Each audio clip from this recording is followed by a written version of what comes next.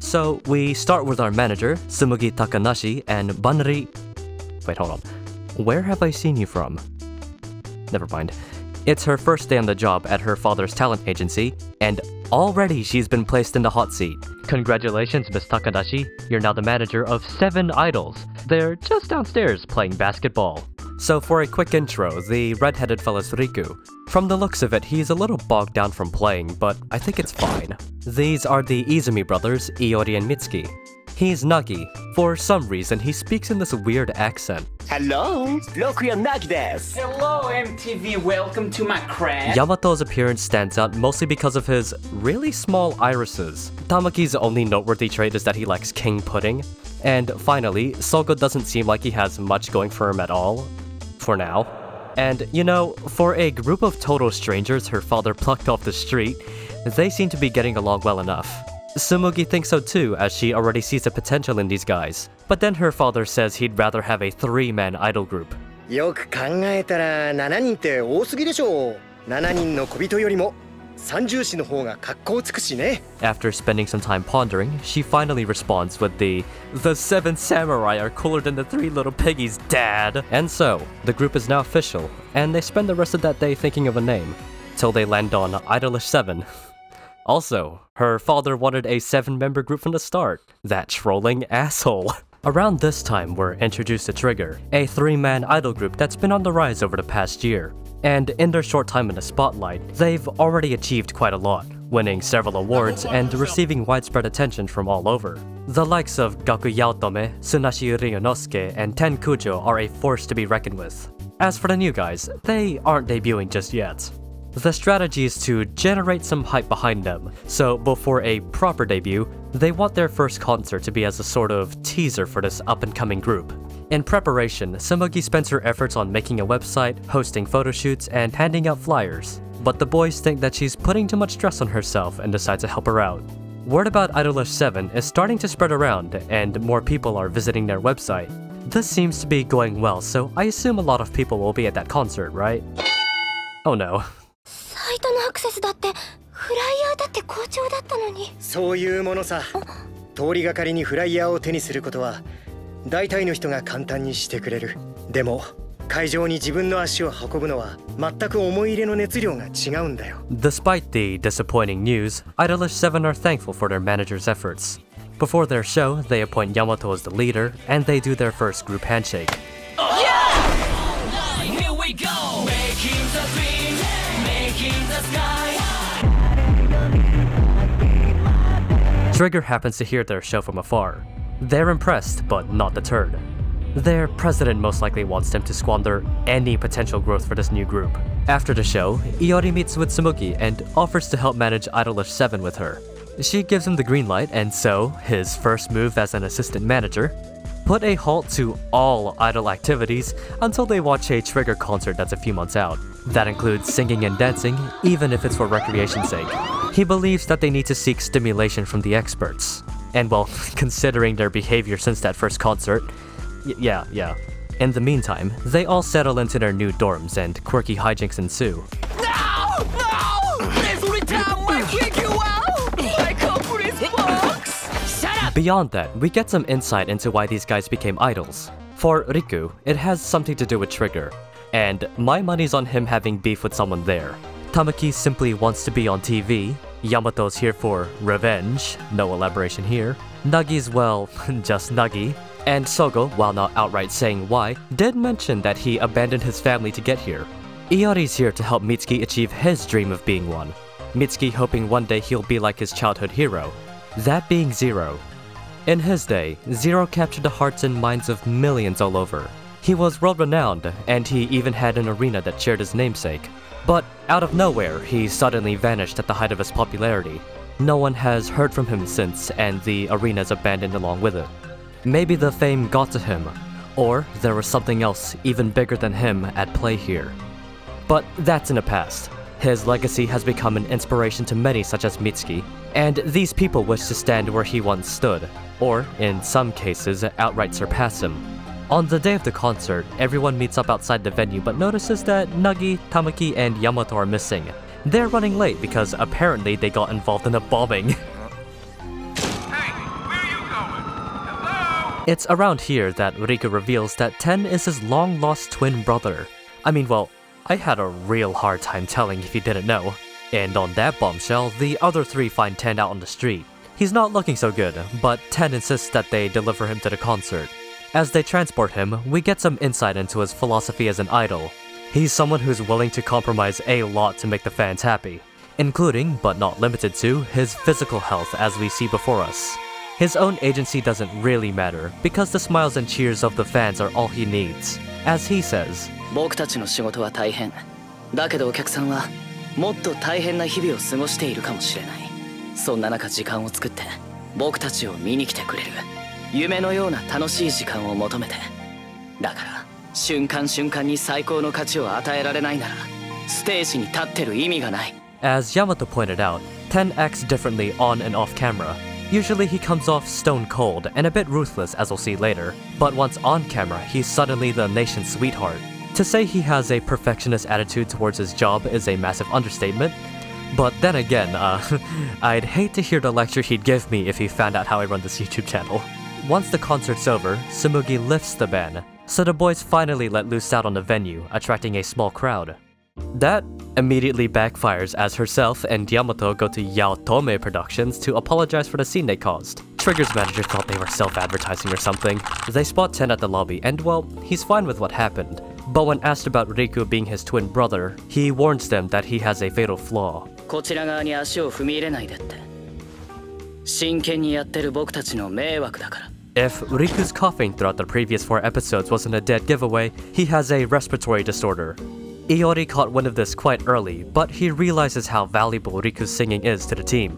So he tells him this: if his asthma takes him down, everyone else gets taken with him. Their next performance at a train station is already hectic. A storm is ravaging the city, and the place is packed with commuters waiting for their trains. Riku insists on performing till the trains are back on, despite the obvious health risk. Still, they finish the 2 hours worth of performing, and he's barely holding on. ほらな、できたじゃん。俺にも。なんだよ。 After a horrific nightmare, he awakens to Tsumugi by his side. She's done some research on his condition and she's worried for him. Yet she still wants him as part of the team and swears to do everything in her power to keep him safe. For now though, Iori plans to have the group perform at the same venue as their very first show, confident that word about Idolish 7 has spread enough. You know, at this point, this guy's just running this whole show. Tsumugi's parroting whatever he says. Anyways, they huddle around a laptop with a webpage for their concert bookings. The goal is to have 3,000 tickets sold. Everyone's on edge, hoping that the tickets sell out. As soon as the sale goes live, the website crashes. Which only means one thing. 皆さん、チケットサイトから連絡が来ました。完売です。 As they prepare for their concert, Riku stares at the overcast sky. He swears to himself that he'll give all of his might on stage, even if it means collapsing. He's quickly reminded, if he falls, everyone goes down with him. There are 3,000 people out there and a TV crew to boot, so don't mess this up. The group do their usual handshake, and they all vow to give everything they got. The first song goes without a hitch. Nice. On their second song, rain starts to pour on stage. It's fine, just get your raincoats out. As the show marches on, thunder and lightning crash in the distance, and soon after, a power outage. Lights? Gone. Sound too. They won't be back on for a while. Tsumugi's scrambling around to see if they can get any backup power. Meanwhile, on stage, they're contemplating on ending the show right here. But then they remember Ten's wisdom. Tamaki, get your ass on stage. The TV crew were just about to cancel the broadcast, but Tsumugi insists that they leave the cameras running. It's now Sogo's cue to finish up the show. And with that, they wrap up a wonderful night despite all the troubles. Tsumugi falls to her seat with a shaky breath, completely relieved that everything miraculously worked out. The success from last night led I7's popularity to skyrocket, Tamaki and Sogo receiving the most attention due to their, bro moment together.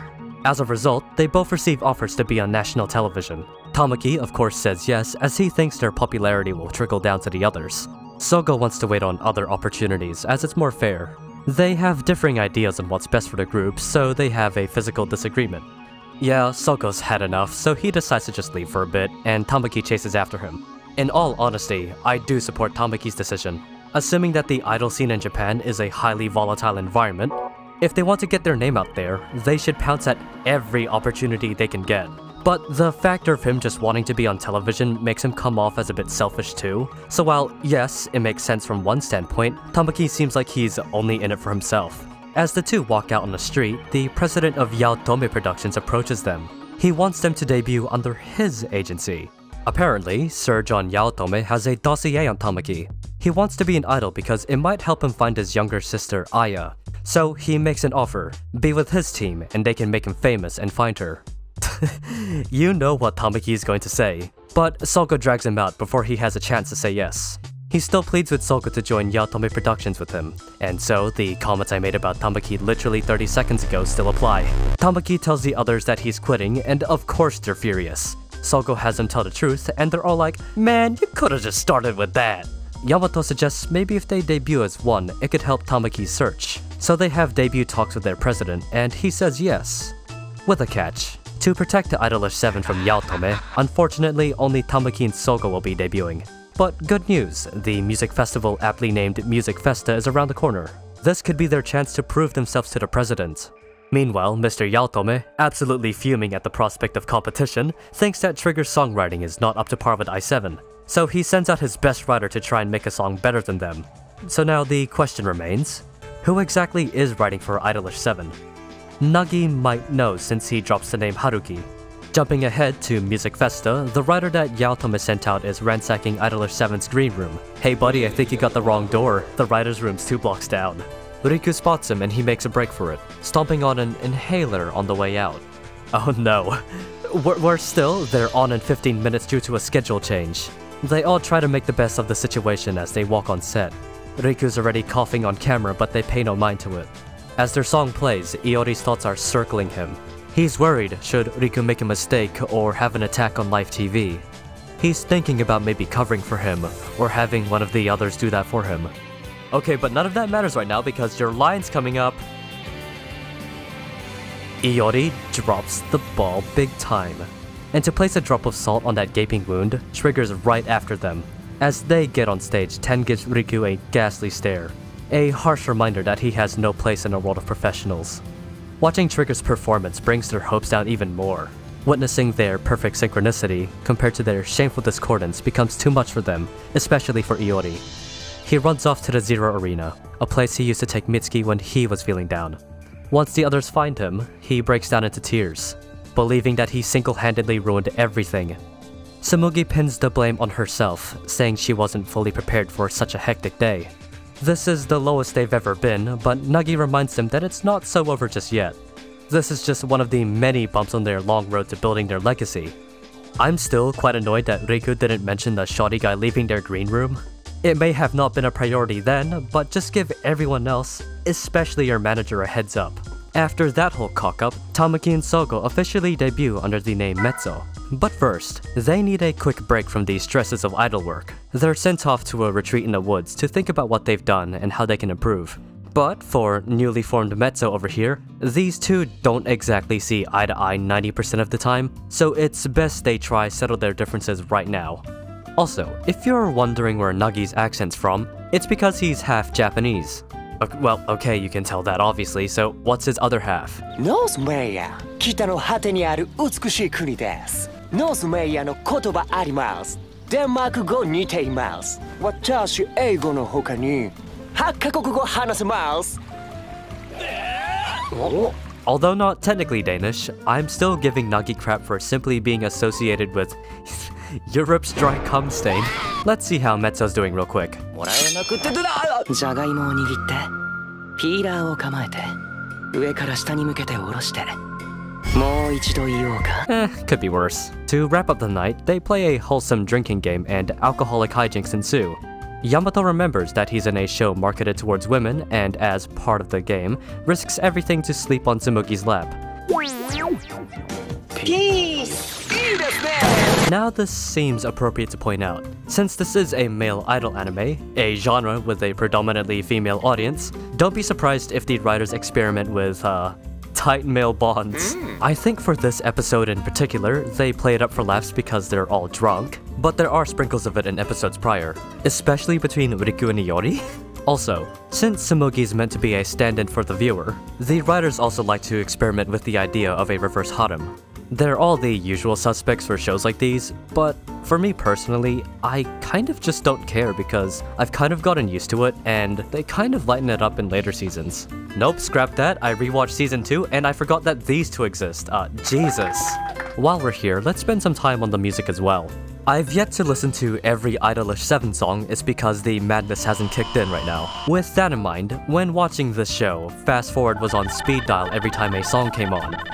I know, preposterous, right? Watch an idol anime, skip all the performance scenes, lock the man up, he is going away for a long time. Okay, well, I did listen to a few songs in my spare time. Monster Generation is the group's very first song they perform, and the real reason why I haven't uploaded in months is because I've been putting this song on repeat while telling myself it's not good.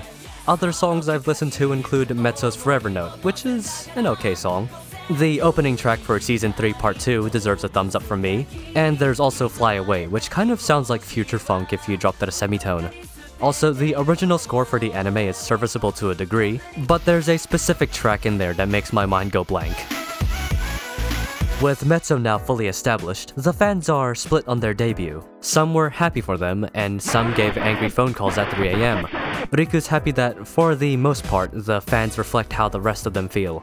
It's a strangely comforting thought, and he's hopeful everyone else can debut. For the time being, the focus of Idolish 7 has shifted away from concerts to their new web show, Idolish Night with You. Along with that, they're looking for more avenues to spread the good word. Iori recommends that Yamato take up on acting roles, but he seems very apprehensive about it. Even when he's presented with work from a primetime drama director, he's all "don't care." When Tsumugi confronts him, Yamato goes all mysterious man on her, fully taking advantage of the fact that he is indeed in a male idol show. In a late-night practice session with Mitsuki, he says something that makes Yamato change his tune. どんな事情があるかは知らねえけど、俺はあんたが本気で悔し泣きするところも本気で嬉し泣きするところも見てみたい。見せてよ、リーダー。As far as we know, Yamato has always been the nonchalant type, and at times reluctant.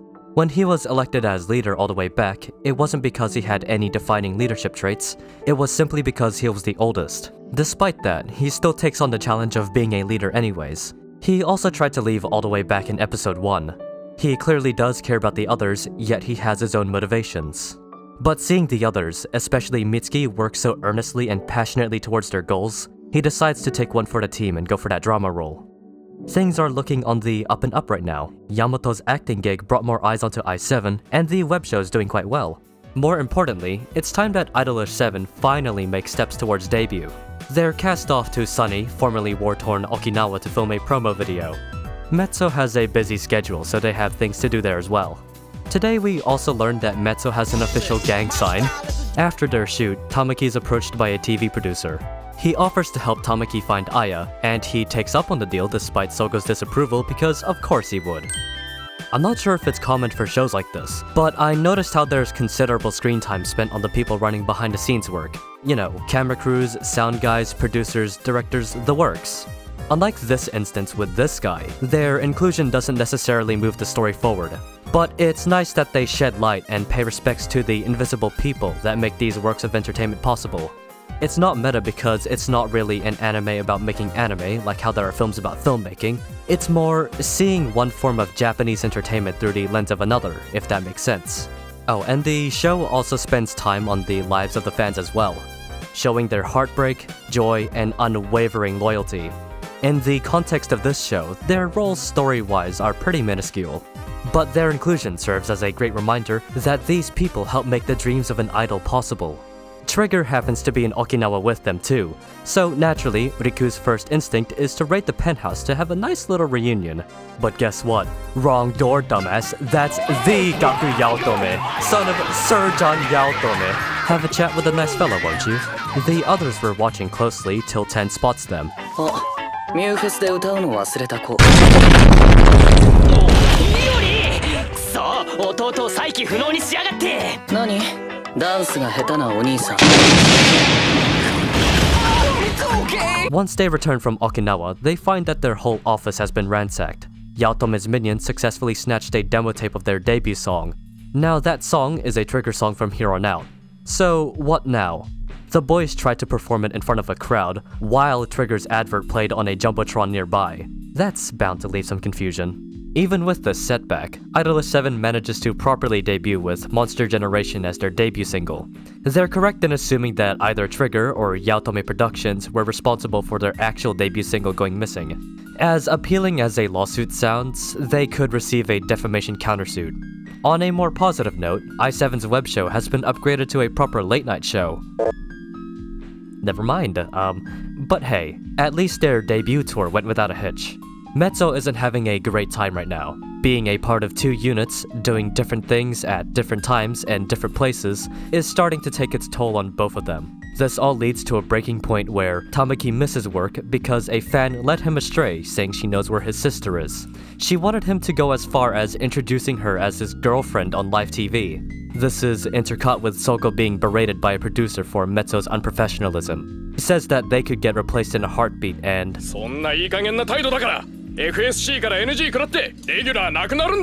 afterwards, they don't hear from Sogo for a few hours, so Riku checks his dorm to find him on the floor collapsed. Episode 13 is when Sogo finally reveals the details.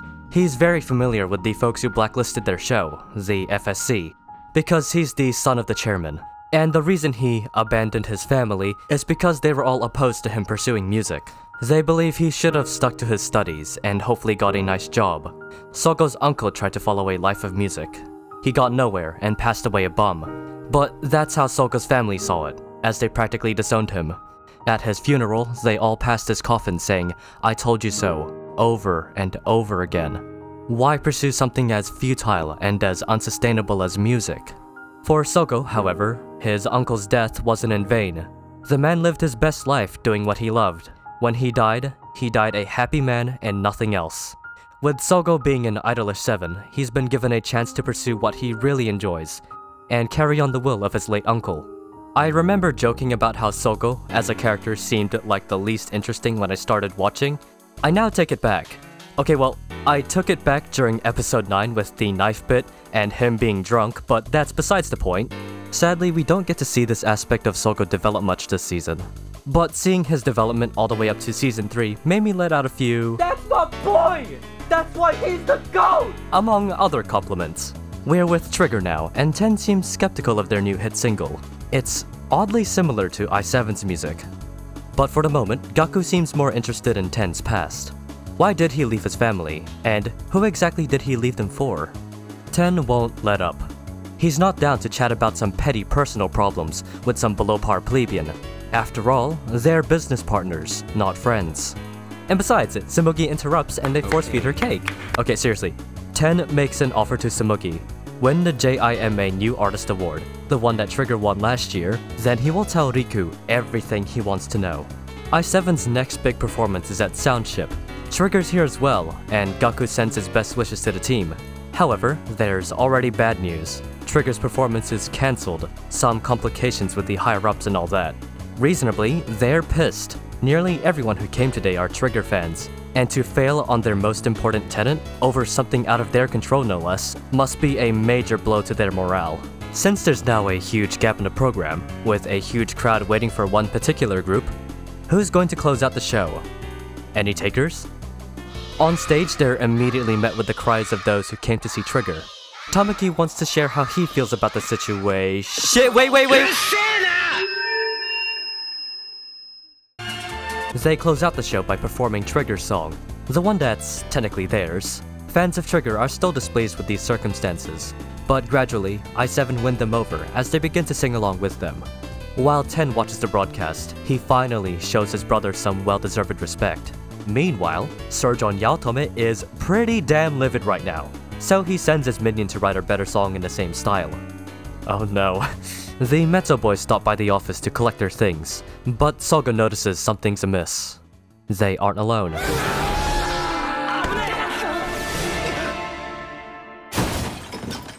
Apparently, Tamaki's fine, but Sogo, let's just say...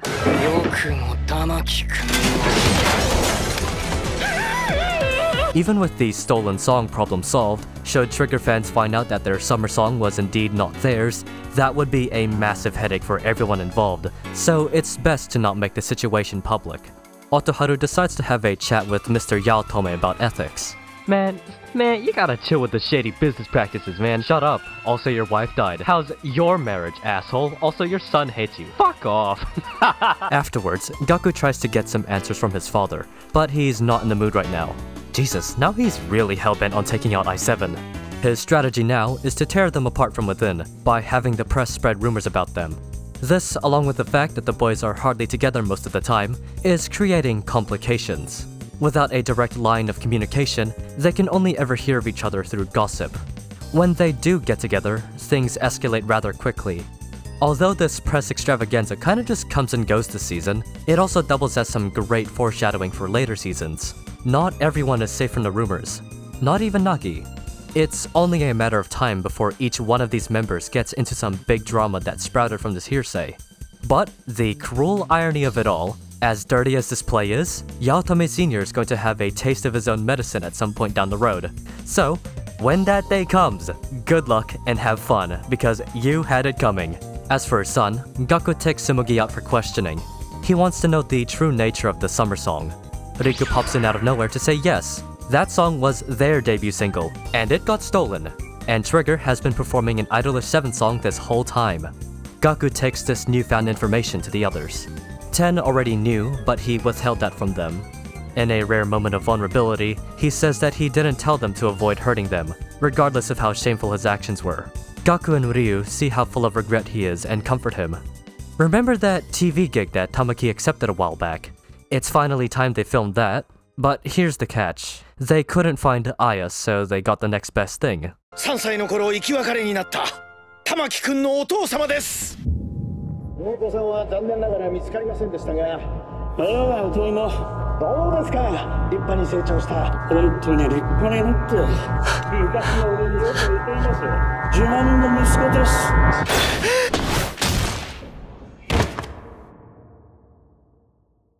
They got lucky this time.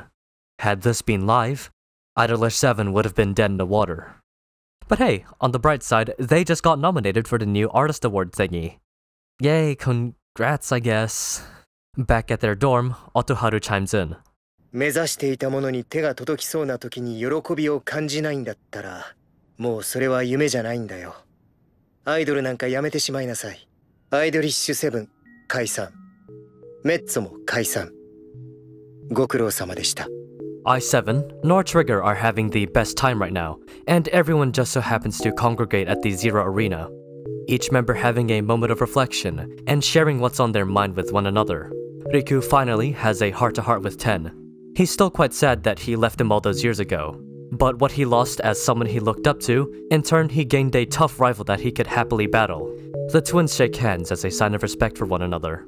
Back at HQ, they wonder how they can reconcile with the president. Nagi thinks that the reason why Otoharu disbanded them is because the songs they sing hold significant value, and with the way they're feeling right now, maybe it's best to hold off on that. Hang on, who actually writes these songs? Nagi, of course. Okay, jokes. It's actually a dear friend of his, one that he mentioned briefly back in episode 7, Sakura Haruki, or as the others know him for, the man who wrote Zero songs. Nagi was befriended by Haruki during his youth in Northmere, who came here to search for Zero following his disappearance. Somewhere down the line, Haruki got sick and, as a parting gift, enlisted Nagi to give his work to someone who deeply cared about music. Speaking of that someone, Otoharu chimes in again. He takes them to where they once did a street performance. He's not there to berate the boys again, instead telling them to keep their head high. Remember, they've been nominated for Best New Artist. Many would give anything to be in the spot the boys are in, so they should be grateful for what they achieved in such a short time. And finally, don't let the noise and negativity stop you in your tracks. Meanwhile, Trigger wants to share a few kind words with their president.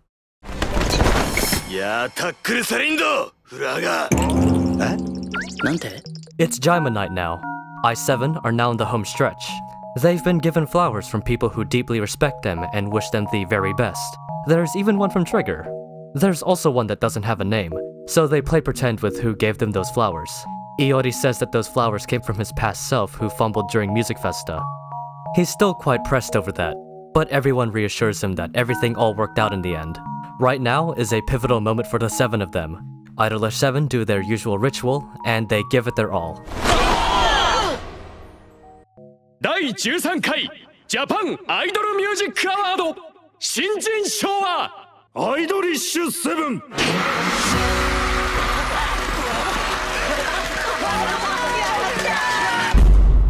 Yeah, they may have won the New Artist Award, but they still need to settle a score with those other 3 at the annual Black or White concert. Whoever wins is decided by the people. The 2 teams meet backstage and wish each other the best. Trigger's performing first, so now's a good time to reflect on why they became idols. It's been a long and arduous journey for the 7, one without an end in sight. They may have started out of their own selfish motives, but seeing the joy that they bring to people and being in the presence of a great team makes it even more worth it for them. Since whoever wins is a crowd vote, there's only one way to win this. To show everyone that deep down in their heart that this is what they truly, sincerely love doing. By a hair, and only by a hair, Idolish 7 wins the Male Idol category. Cheers and tears fill the arena as everyone's joyful over their victory. Trigger, despite their loss, congratulate their efforts and vow to beat them next time. And that, for now, is Idolish 7. Coming soon! Soko threatens Tamaki with a power drill, Riku's asthma gets worse, and Nagi stops speaking in that accent.